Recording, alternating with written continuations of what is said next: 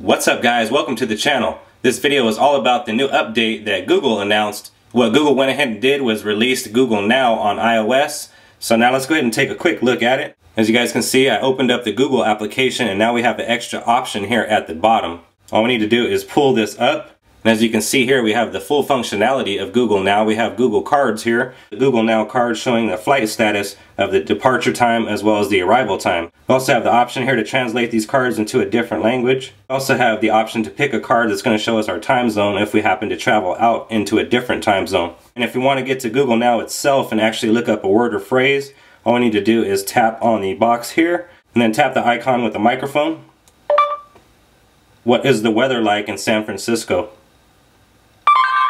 It's 80 degrees and partly cloudy in San Francisco. Well, that's going to do it for me on this one. I wanted to give you guys a quick demonstration of the new Google Now feature that Google just introduced via an update to the Google application.